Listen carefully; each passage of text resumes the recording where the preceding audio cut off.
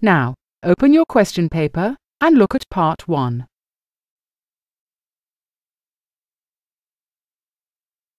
Part 1. You will hear 3 different extracts. For questions 1 to 6, choose the answer A, B or C, which fits best according to what you hear. There are 2 questions for each extract. Extract 1.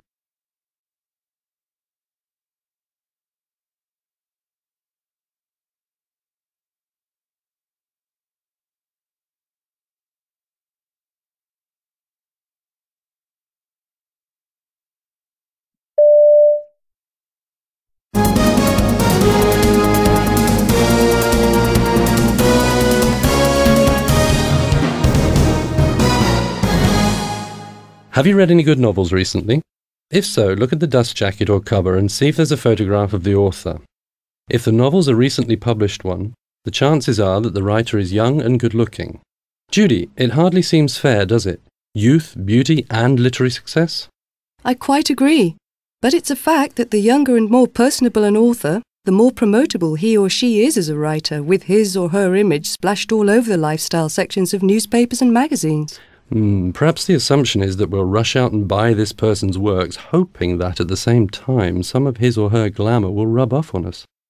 It hardly bodes well for the more mature authors, does it?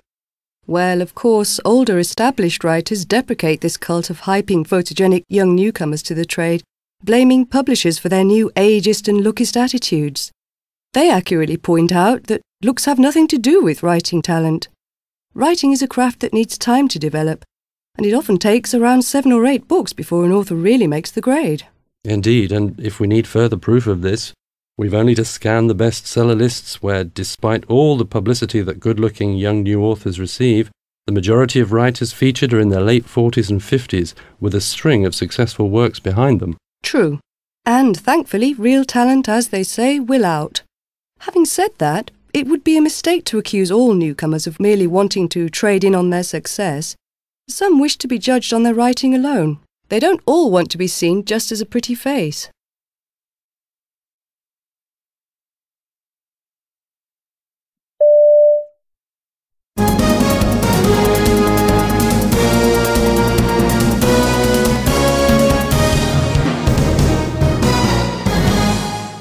Have you read any good novels recently? If so, look at the dust jacket or cover and see if there's a photograph of the author. If the novel's a recently published one, the chances are that the writer is young and good-looking. Judy, it hardly seems fair, does it? Youth, beauty and literary success? I quite agree. But it's a fact that the younger and more personable an author, the more promotable he or she is as a writer, with his or her image splashed all over the lifestyle sections of newspapers and magazines. Perhaps the assumption is that we'll rush out and buy this person's works, hoping that at the same time some of his or her glamour will rub off on us. It hardly bodes well for the more mature authors, does it? Well, of course, older established writers deprecate this cult of hyping photogenic young newcomers to the trade, blaming publishers for their new ageist and lookist attitudes. They accurately point out that looks have nothing to do with writing talent. Writing is a craft that needs time to develop, and it often takes around 7 or 8 books before an author really makes the grade. Indeed, and if we need further proof of this, we've only to scan the bestseller lists where, despite all the publicity that good-looking young new authors receive, the majority of writers featured are in their late 40s and 50s, with a string of successful works behind them. True. And thankfully, real talent, as they say, will out. Having said that, it would be a mistake to accuse all newcomers of merely wanting to trade in on their success. Some wish to be judged on their writing alone. They don't all want to be seen just as a pretty face. Extract 2.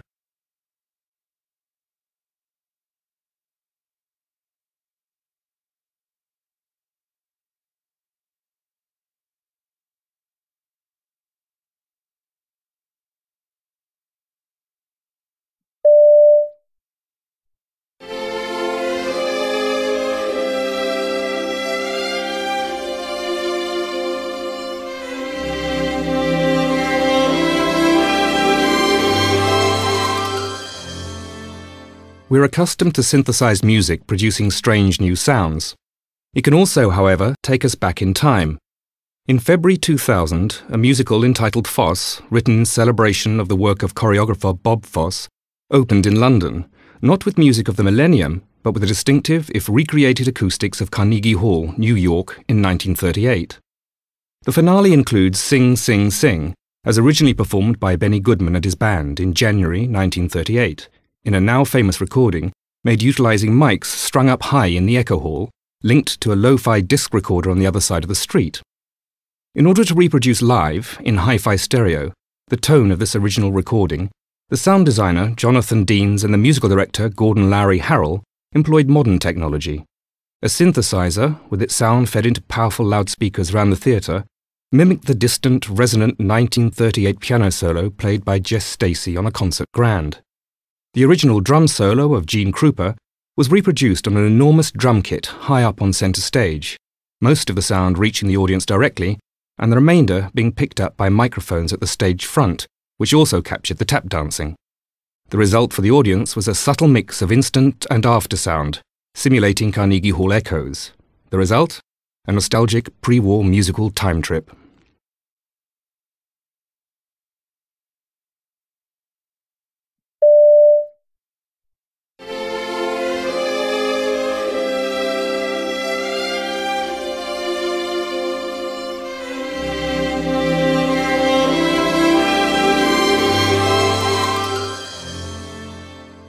We're accustomed to synthesized music producing strange new sounds. It can also, however, take us back in time. In February 2000, a musical entitled Foss, written in celebration of the work of choreographer Bob Foss, opened in London, not with music of the millennium, but with the distinctive, if recreated acoustics of Carnegie Hall, New York, in 1938. The finale includes Sing, Sing, Sing, as originally performed by Benny Goodman and his band in January 1938, in a now famous recording made utilizing mics strung up high in the Echo Hall, linked to a lo-fi disc recorder on the other side of the street. In order to reproduce live, in hi-fi stereo, the tone of this original recording, the sound designer Jonathan Deans and the musical director Gordon Lowry Harrell employed modern technology.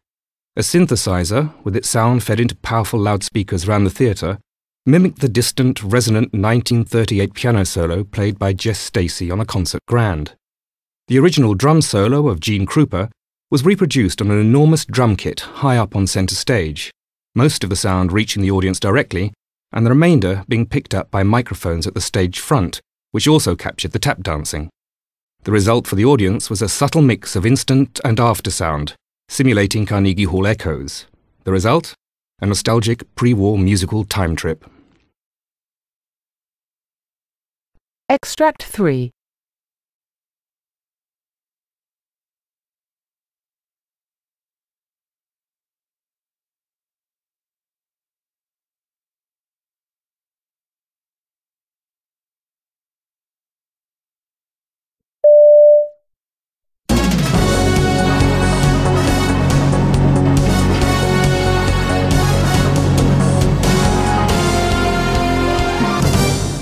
The Australian David McKenzie, riding for the Linda McCartney Foods team, yesterday scored the first stage win in the Tour of Italy by a British squad, taking the 7th stage from Vasto to Teramo after being in the lead for 108 of its 113 miles.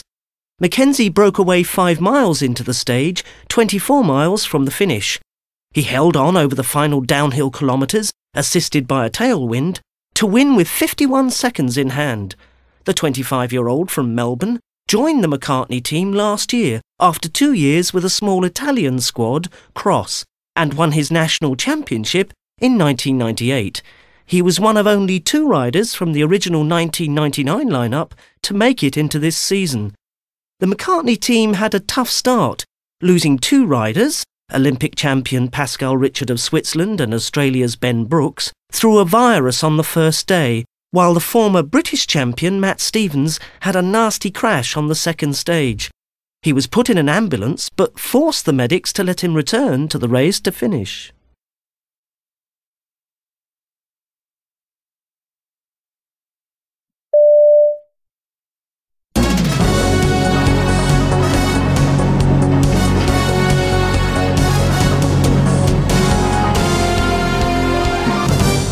The Australian David Mackenzie, riding for the Linda McCartney Foods team, yesterday scored the first stage win in the Tour of Italy by a British squad, taking the 7th stage from Vasto to Teramo after being in the lead for 108 of its 113 miles.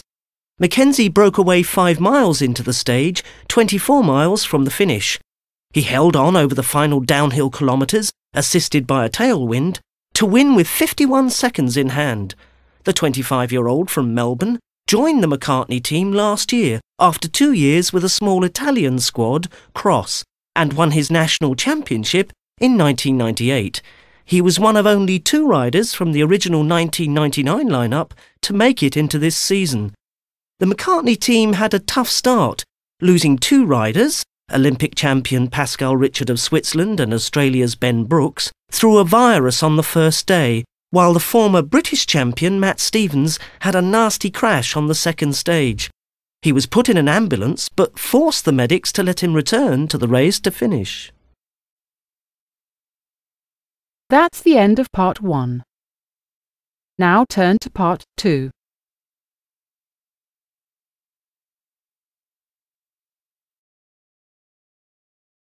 Part 2. You will hear a talk about futurology. For questions 7 to 15, complete the sentences with a word or short phrase. You now have 45 seconds in which to look at Part 2.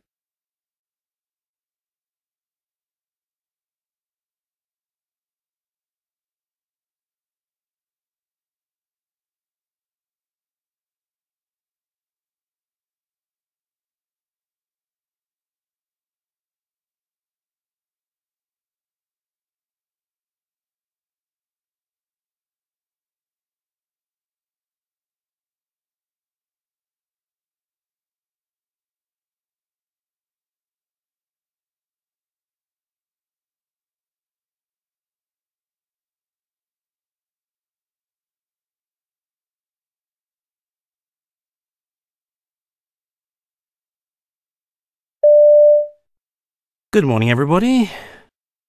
It was, if I'm not much mistaken, Shakespeare's Macbeth who said that he could feel the future in the present.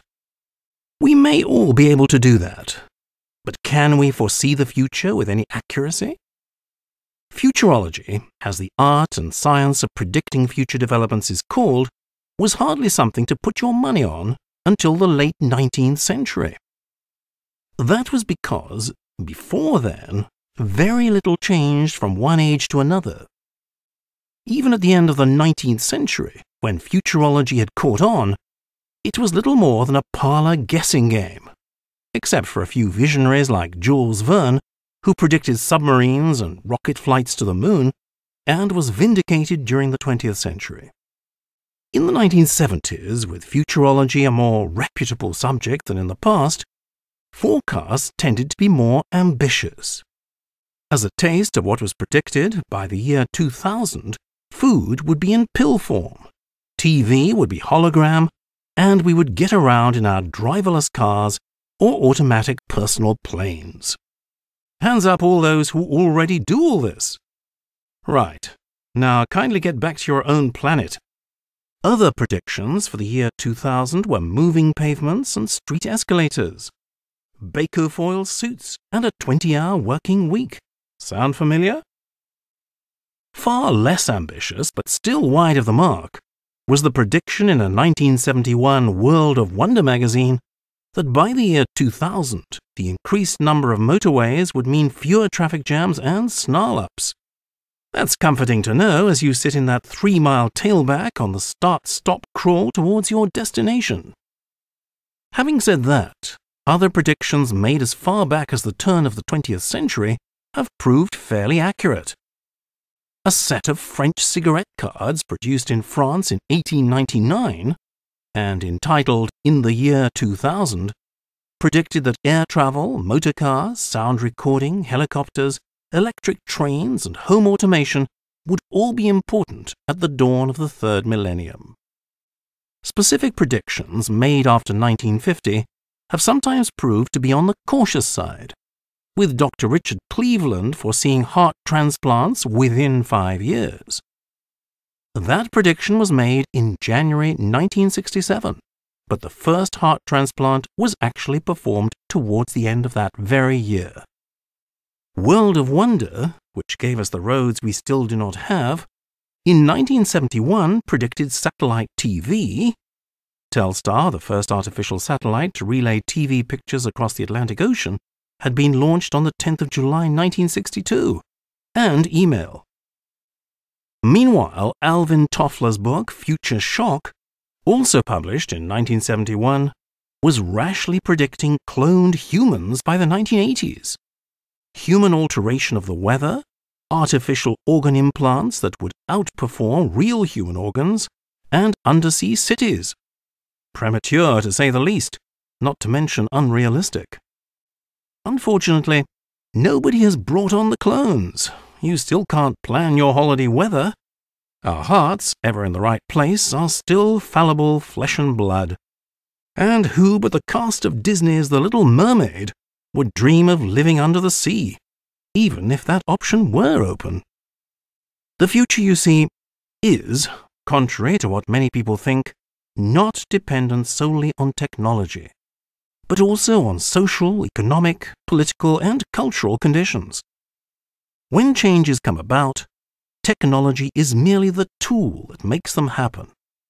Innovative ideas like the mini-disc, digital audio tape, and wristwatch TVs may sound great, but there have been too few takers to put them into mass production. There is simply no call for them. On the other hand, the CD and the cell phone existed 10 years ago, but nobody dreamed how widespread both would become by the year 2000. The notebook computer, though now a familiar enough object, was not even a twinkle in somebody's eye a decade ago. The answer to futurology lies, therefore, in society rather than in laboratories. It is not merely a matter of predicting the scientifically feasible, but rather the humanly and socially desired. I'll leave you with a quotation by Bernard Levin. "The future is not what it was." Who can argue with that?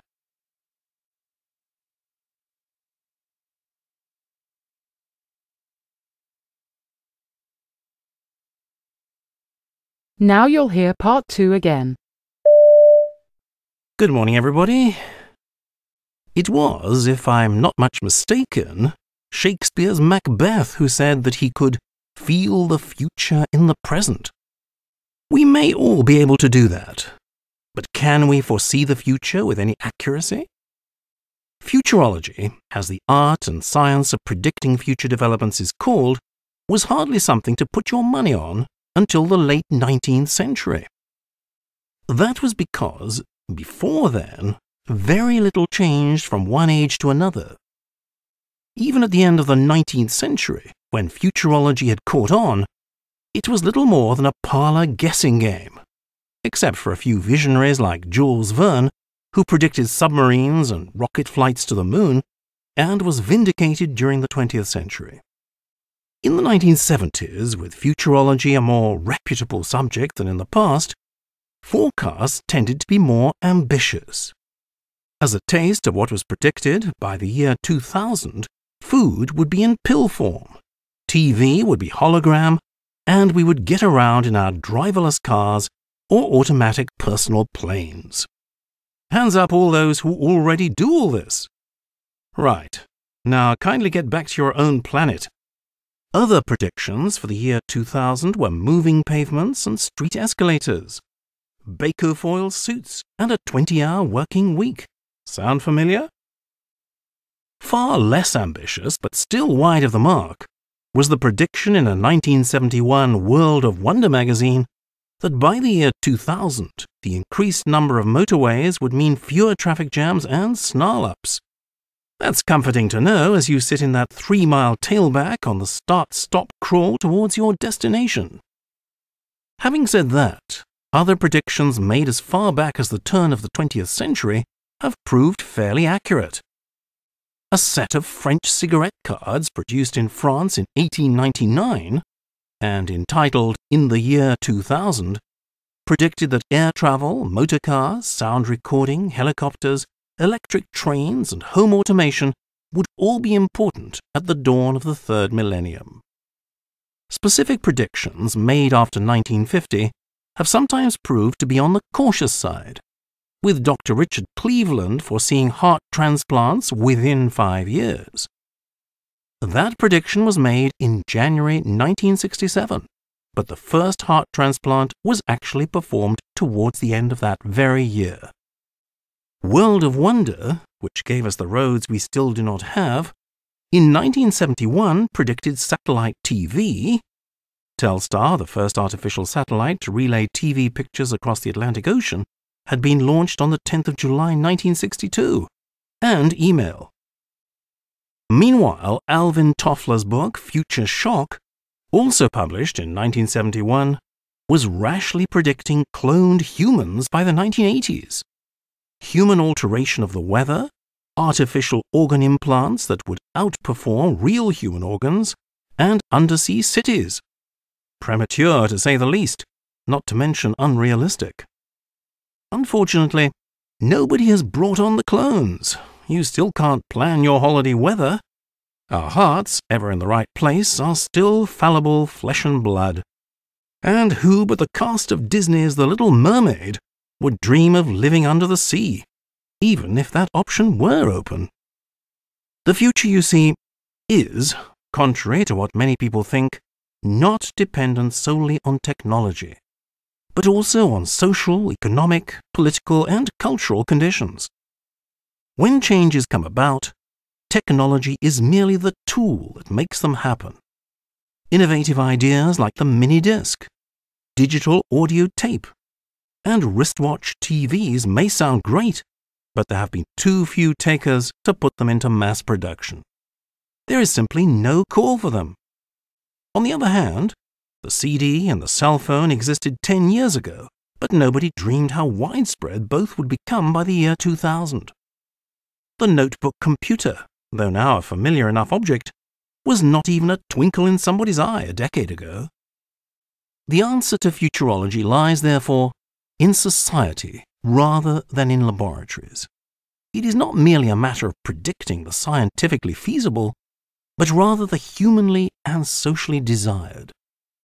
I'll leave you with a quotation by Bernard Levin. "The future is not what it was." Who can argue with that?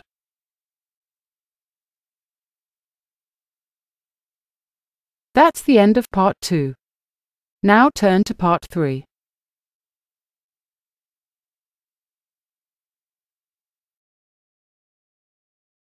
Part 3. You will hear an interview with Patricia Adams about energy conservation. For questions 16 to 20, choose the answer A, B, C or D, which fits best according to what you hear. You now have 1 minute in which to look at part 3.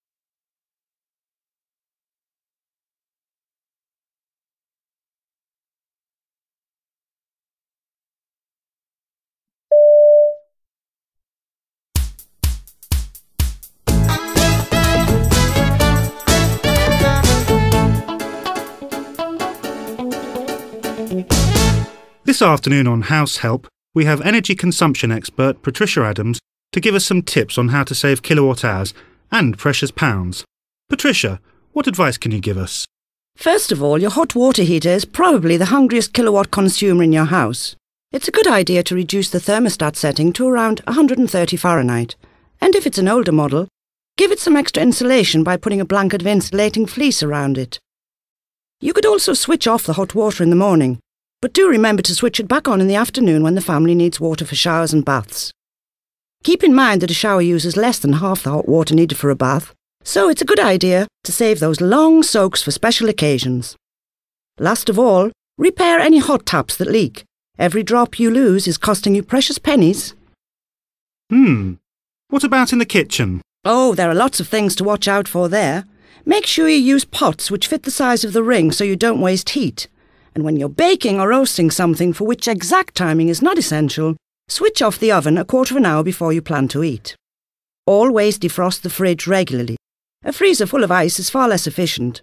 And never put hot foods in the fridge or freezer, as the motor will have to work doubly hard to cool it down. Another money-saving idea is to heat water for hot drinks in a kettle, not on the cooker, and then keep the water in a thermos flask for later use. It will stay hot most of the day. Lights. What about lights? Lights are not big consumers of electricity, but of course it's simple common sense to switch off the lights in places where they're not needed. Dimmer switches allow you to control light levels and reduce power consumption, so they're very useful. Many people go for fluorescent bulbs, which do use less energy, but keep in mind that the more often you switch them off and on, the faster they'll burn out, so they could end up costing you more in the long run. Any other areas where people tend to waste electricity? Actually, yes. In the laundry. First of all, you should avoid washing small quantities. The machine uses the same amount of electricity and water irrespective of the load, so wait until you have a full load before washing. Use the economy setting on the washing machine whenever possible, and use cool or cold water for washing. Another way to cut electricity consumption when using an electric tumble dryer is to switch it off halfway through the program and leave the clothes to dry in the warm machine for half an hour. Of course, the cheapest way to dry clothes is to hang them up in the basement, shed, or, weather allowing, outdoors to dry naturally. This may take a bit more time, but it doesn't cost a penny. Well, thanks very much, Patricia. I'm sure our listeners will appreciate your advice when their next electricity bill drops through the flap. So, get busy switching off, but do stay tuned to Radio 1 for our next...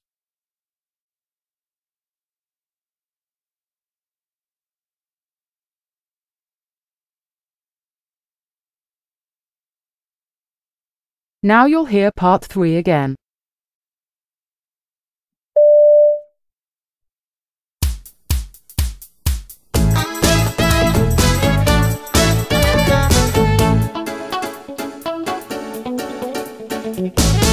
This afternoon on House Help, we have energy consumption expert Patricia Adams to give us some tips on how to save kilowatt hours and precious pounds. Patricia, what advice can you give us? First of all, your hot water heater is probably the hungriest kilowatt consumer in your house. It's a good idea to reduce the thermostat setting to around 130 Fahrenheit. And if it's an older model, give it some extra insulation by putting a blanket of insulating fleece around it. You could also switch off the hot water in the morning, but do remember to switch it back on in the afternoon when the family needs water for showers and baths. Keep in mind that a shower uses less than half the hot water needed for a bath, so it's a good idea to save those long soaks for special occasions. Last of all, repair any hot taps that leak. Every drop you lose is costing you precious pennies. What about in the kitchen? Oh, there are lots of things to watch out for there. Make sure you use pots which fit the size of the ring so you don't waste heat. And when you're baking or roasting something for which exact timing is not essential, switch off the oven a quarter of an hour before you plan to eat. Always defrost the fridge regularly. A freezer full of ice is far less efficient. And never put hot foods in the fridge or freezer, as the motor will have to work doubly hard to cool it down. Another money-saving idea is to heat water for hot drinks in a kettle, not on the cooker, and then keep the water in a thermos flask for later use. It will stay hot most of the day. Lights. What about lights? Lights are not big consumers of electricity, but of course it's simple common sense to switch off the lights in places where they're not needed. Dimmer switches allow you to control light levels and reduce power consumption, so they're very useful. Many people go for fluorescent bulbs, which do use less energy, but keep in mind that the more often you switch them off and on, the faster they'll burn out, so they could end up costing you more in the long run. Any other areas where people tend to waste electricity? Actually, yes. In the laundry. First of all, you should avoid washing small quantities. The machine uses the same amount of electricity and water irrespective of the load, so wait until you have a full load before washing.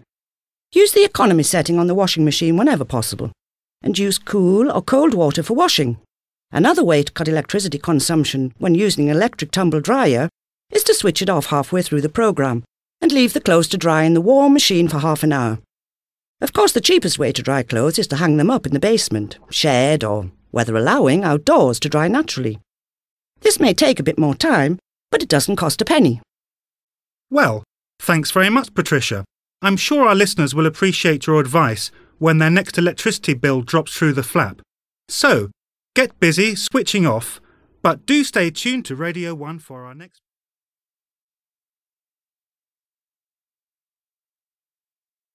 That's the end of Part 3. Now turn to Part 4.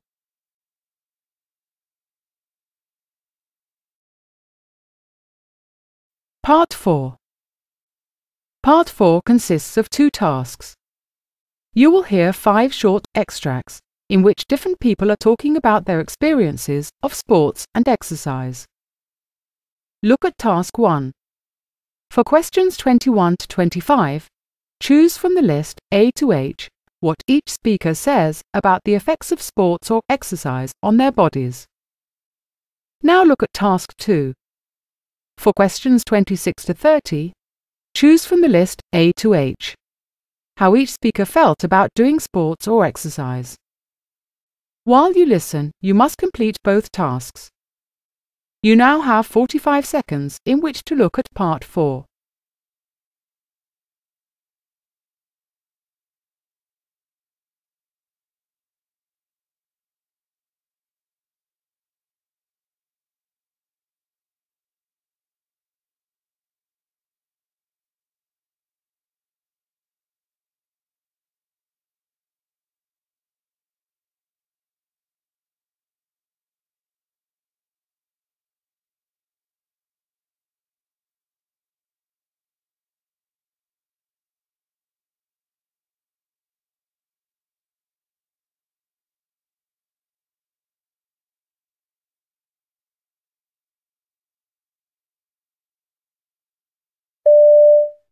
Speaker 1. There's no doubt that being a gymnast and competing in national competitions is very stressful for young people. I was only 13 when I started doing competitions. You had to watch what you ate all the time, and our team coach used to weigh us nearly every day. So it's not surprising that I ended up with anorexia. It got to the point where I realized I would have to give up gymnastics and concentrate on being healthy. I was a little disappointed that I never got to international level, but I just wasn't cut out for it. Speaker 2. I loved playing American football at college. It's a great game requiring speed, strength, and skill. As part of my training, I worked out in the gym and did a lot of running to build muscle. I also used to eat a lot and drink protein supplements. In the end, I had to stop playing because of a knee injury. I was devastated about it, but my career on the field was over. Since my playing days, I've had to be very careful about what I eat. I'm not burning calories like I was, and I put on weight very easily. Speaker 3. To have the stamina to compete in the heptathlon means always being in peak physical condition. After years of constant training, it just became a habit to exercise, and one that I never completely gave up, even after I stopped competing in athletics. I'm nowhere near the level of fitness I was then, but I'm still very fit. And that's just the way I like it. I do a lot of running, cycling, and swimming as well as working out in the gym. I can't imagine not being in good physical condition. It's part of my life, and I love being fit and healthy with loads of energy. Speaker 4. For years I was a couch potato. Then I went for a medical and my doctor gave me a huge lecture about being overweight and leading a sedentary lifestyle. He said that sitting around was an open invitation for heart disease, diabetes and cancer. At first it was really hard. I didn't enjoy working out at the gym and going for long runs was boring. And then I discovered badminton. It's actually quite a fast game and it really keeps you fit. But the main thing is that I enjoy it. I don't see playing just as a form of exercise, but as entertainment, and part of my social life with the added bonus of having made me physically fit and healthier. Speaker 5. I believe in moderation in everything, and that includes exercise. I like to be active, but I think a lot of people go too far and become obsessed with their bodies and exercise. I had a friend who went to the gym every day for 3 hours. It took over her life. I don't want bulging muscles and joints crippled by arthritis, thank you very much. I do enough aerobic exercise to keep in shape, and that's it. I could be fitter and slimmer, but I'm perfectly normal and happy as I am. There's more to life than continually worshipping your body. I think too many women have been brainwashed. It's okay if you don't have the perfect body.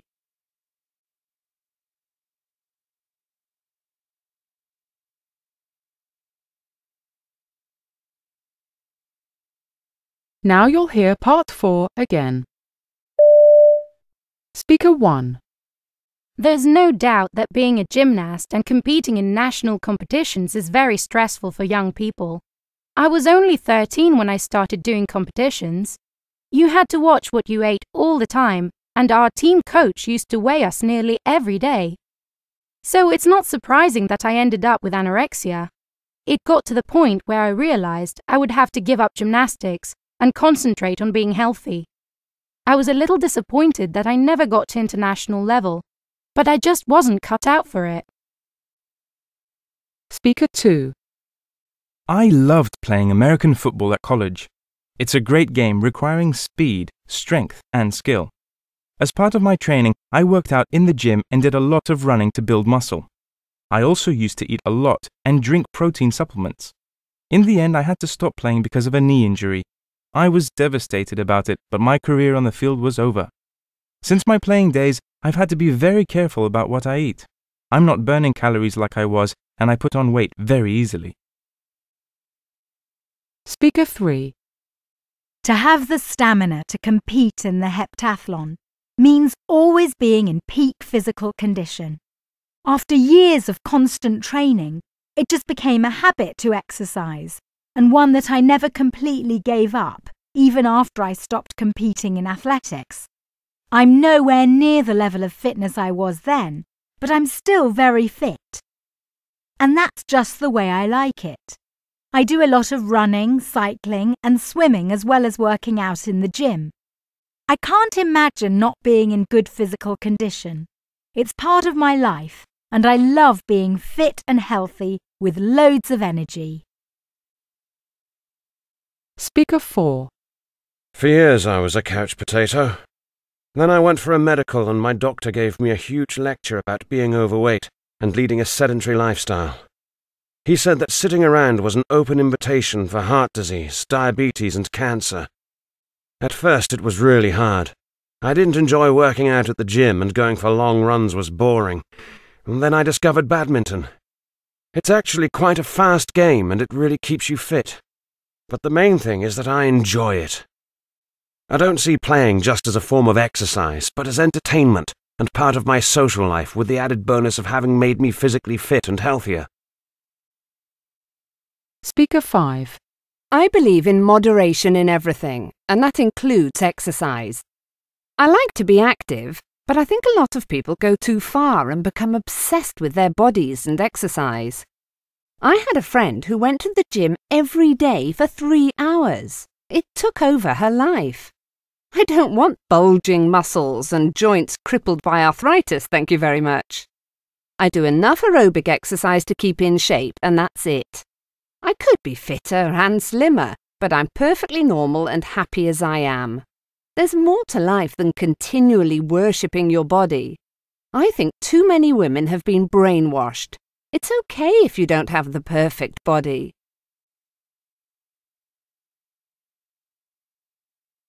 That's the end of Part 4. There'll now be a pause of 5 minutes for you to copy your answers onto the separate answer sheet. Be sure to follow the numbering of all the questions. I'll remind you when there is 1 minute left, so that you're sure to finish in time.